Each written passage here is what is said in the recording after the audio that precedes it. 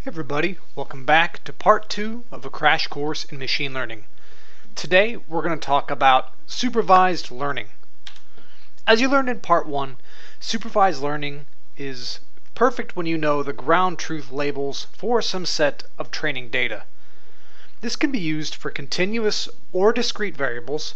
So for instance, if you want to predict home prices or if you want to predict whether or not a tumor is cancerous, you can use supervised learning in both of those cases. Typically, since we know the ground state truth label for our training data, we can associate a cost with the deviation of our model output from that known label. This allows us to navigate parameter space to minimize that cost. What I mean by parameter space is a higher dimensional space composed of the parameters of your model. One of the simplest cases is linear regression. Here on the top left, I have shown a one-dimensional problem, which is simply a y equal wx situation. The red points are our training data, and the solid line is the model fit. In other words, that is what the model predicts for some arbitrary x. And of course, this has only one parameter, w, and in this case, it is a scalar. For clarity, I've shown a dotted line, which is just our initial, somewhat random guess. So in this case, the cost is proportional to the sum of the squares of the deviation of our prediction from our actual ground truth labels.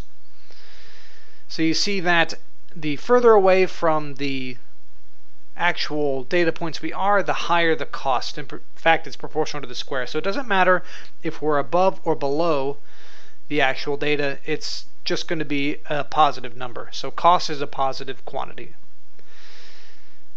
And of course, that gives you some complex shape, which happens to be a parabola in parameter space, this case just x, and on the vertical axis we have the cost. And so it's a parabolic function in parameter space. And the idea here is that as the model evolves, we want to roll down the hill to where the cost is a minimum.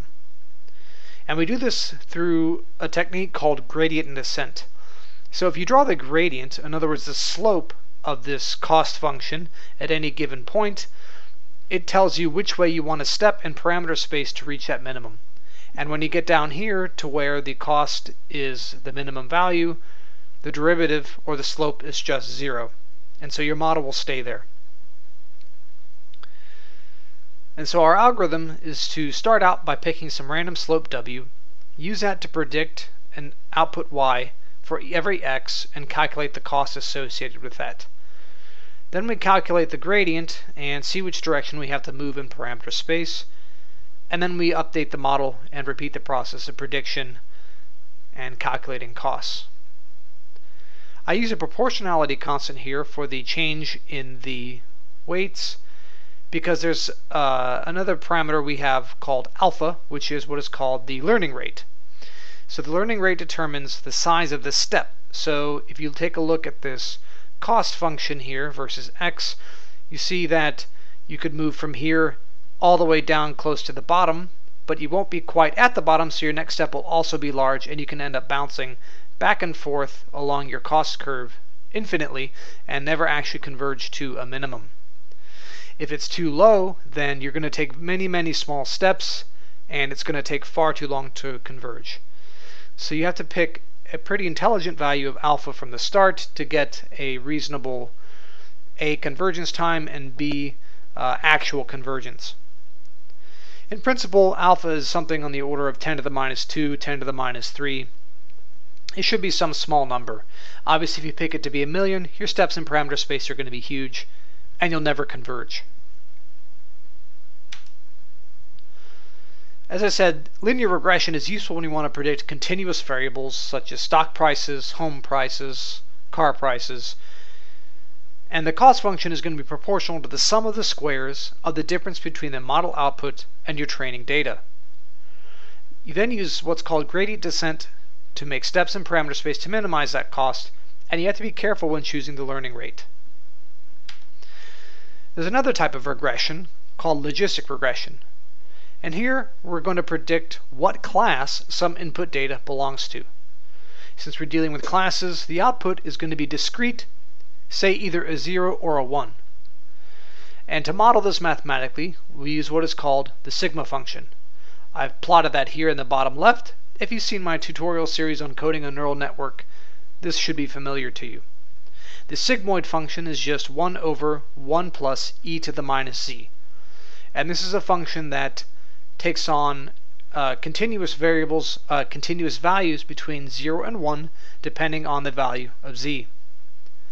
And of course, when we're dealing with logistic regression, z is just our model output, or the weight matrix transpose times the values x. We also have a cost function, but it doesn't make sense to use the residual sum of squares in this case. Here, and I'm not going to derive it, but this is kind of just a given for logistic regression, that you use the cost function of the following form.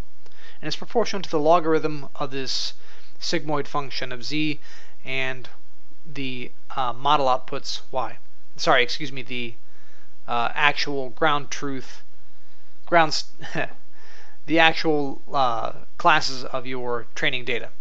So if y is actually 1, meaning that your training data is of class 1, we have the blue line, and phi of z is just your model output. So if the training data is actually 1 and your model outputs a value of 1, you have a very low cost. Whereas if your output is actually 1 and your model predicts that it is 0, you want to penalize that heavily. Conversely, if your training data is actually 0 and your model predicts a value of 0, you have no cost, but as you deviate from that cost and approach an output value of 1, the cost grows immensely. So in other words, we want to penalize the model for incorrectly guessing 1 when y is actually 0. And again, we're going to use what's called gradient descent to update our weights in parameter space. And here, if you take the derivative of this function, you'll find that you actually get something like this, where it's y minus phi of z times x.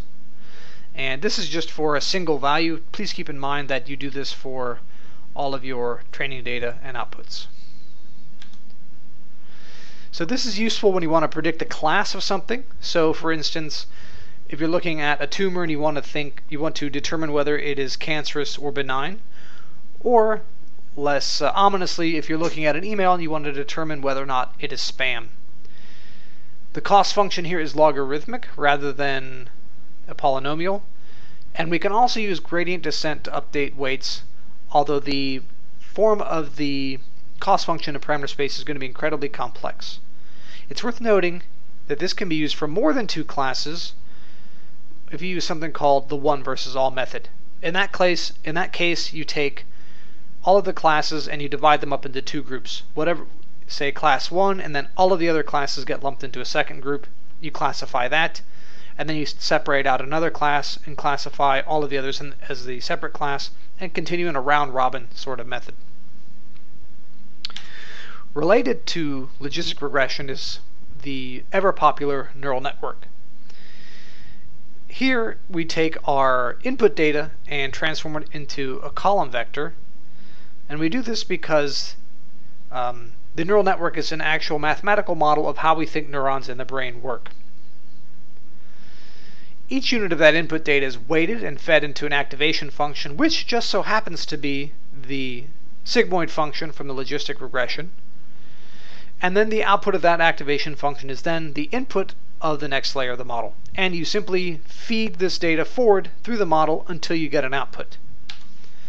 A graphical representation of this is here, where we have our input layer on the left.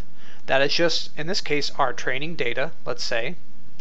And then each neuron of the input layer is connected to every neuron of the hidden layer through a weight matrix. And similarly for the 2 hidden layers, they are also connected to each other as well as to the output layer. So this is what's called a deep network because we have 2 hidden layers.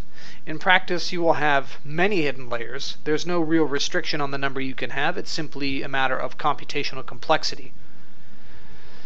and the number of neurons within a layer can also be quite large. In our tutorial series on constructing a neural network from scratch, I believe we opted for 75 units in each layer, 2 hidden layers, and 1 input and 1 output layer. So here, the steps for the algorithm are to construct the input vector from your training data. Step 2 is to multiply the weight matrix by the input column vector. So you basically perform this operation here, and apply the activation function to get your first hidden layer.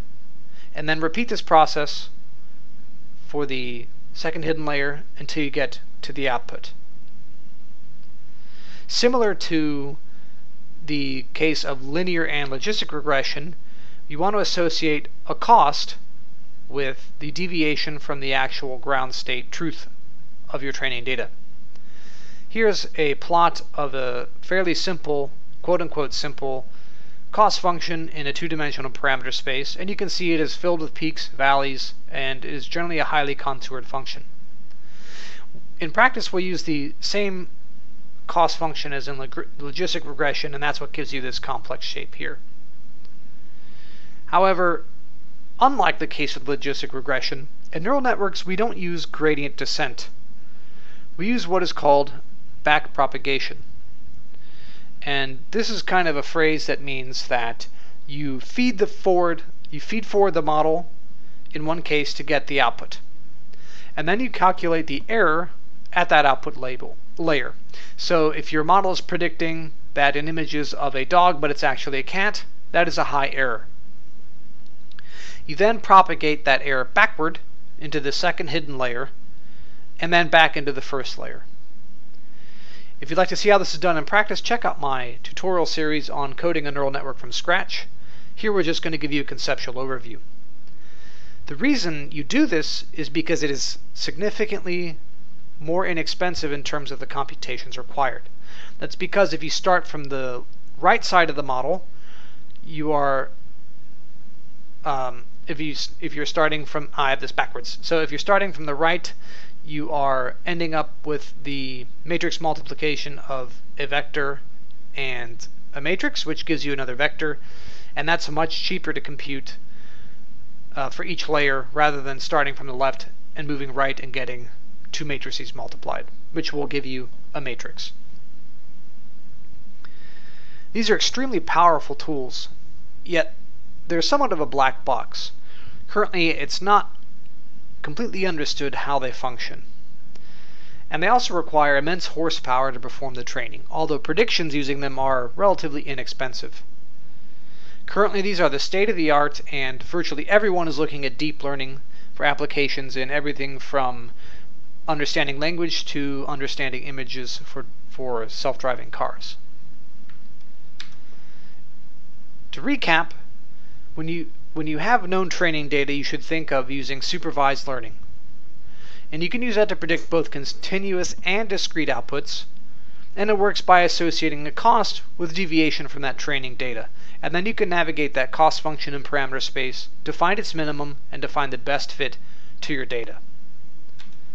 Now, I hadn't talked about it before, but there are some problems with supervised learning. It may seem like it's all powerful simply because all you have to do, you may think, is to feed in enough data and plop out something useful. And that is mostly true, but there are some limitations. So, for instance, with enough parameters, you can fit an elephant, right? What this means is that given enough parameters, you can fit any mathematical function. But the problem is that when you overfit to the data, your model does not generalize well. What that means in practice is if the model performs perfectly on all of your training data, it may not necessarily correctly predict a new unseen case. Conversely, underfit models neither generalize well nor perform well on your training data. This is what is known as the bias and variance trade-off, which is a trade-off between underfitting and overfitting. The one main technique used to fix this is something called regularization. And this is where you add a term to your cost function that's proportional to the weights and some constant. And the magnitude of that constant determines the penalty you associate with overfitting to the data. So by picking arbitrarily large number of parameters, you end up adding in a significant cost to your model. And we didn't touch on this because it's somewhat of a detail, and it's something you incorporate when you end up doing actual computations. So that's it in a nutshell. Supervised learning is not all powerful. It has some limitations because you end up overfitting data, which does not generalize well. Main categories include linear regression, where you're trying to predict continuous variables, logistic regression, where you're trying to fit discrete variables with known classes, and then neural networks, which are useful in a wide variety of circumstances that uses a similar function, cost function, to the logistic regression. I hope this has been helpful. In further parts, we will explore unsupervised learning and reinforcement learning. Stay tuned. If you found the content useful, hit the thumbs up button and the subscribe button, and I'll see all of you in the next video.